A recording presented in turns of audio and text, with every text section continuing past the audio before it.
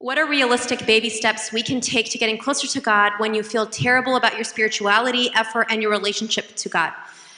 One of the important things that I think many of us underplay is how much individuals can impact how we feel about ourselves and our relationship with Allah subhanahu wa ta'ala. So if you are, as a child, were constantly hit to read the Quran, or maybe you had a teacher who spiritually abused you in some way, and Dr. Rania is the expert on this, may Allah bless her. When you have a relationship with Islam that started with parents who used hellfire to threaten you, to get you to go to bed on time. Like when Islam has been used in these ways, which is not from the revelation, it's not from the sunnah, to teach Islam in these very literally painful ways, a lot of times as an adult, you can have an aversion, may Allah protect us, to prayer, to dua, to Quran. And I've encountered so many people who ask me this, like how do they process wanting a relationship when the beginning of the relationship started with a very painful experience?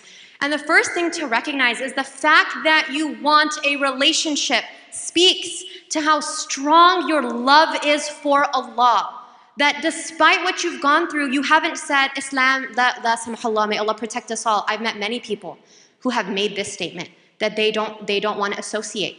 I mean, the fact that you want to is a sign of the strength that you want your iman to be. You want it to go in that direction. The second thing is realize that sometimes we project the way that we feel about ourselves onto Allah subhanahu wa ta'ala.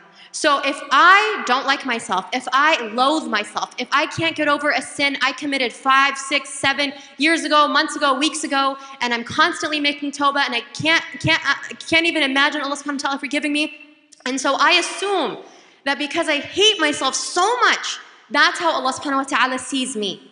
So then, I've met people who say that they feel embarrassed to pray because they don't think Allah subhanahu wa ta'ala would want them to pray because they're not righteous enough for prayer.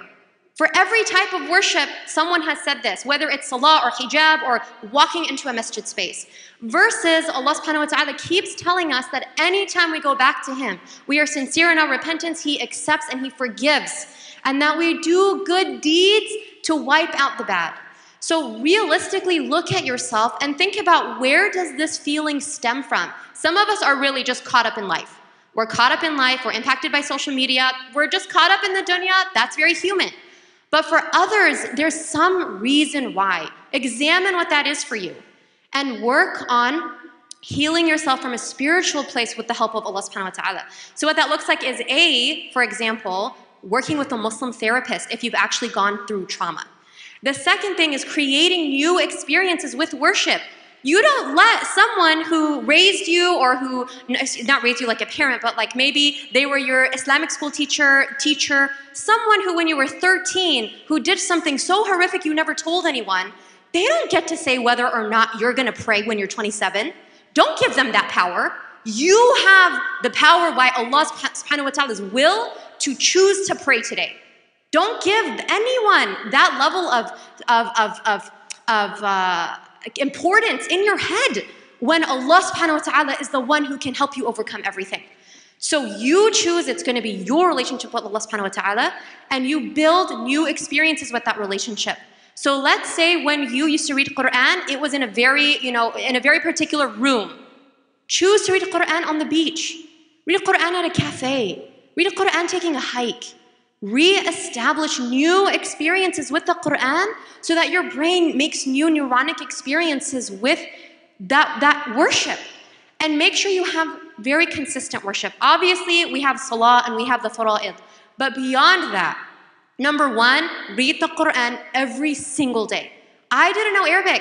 I read it in English. The Quran changed my life. Changed my life in English until I learned Arabic. So every single day, take a certain amount in whatever language you can understand. If you can read Arabic too, do it. Even if you're super slow, do it every day. 1 verse, 5 verses, 1 page, consistently. That's the first thing. The second thing, there's a very beautiful book on seerah.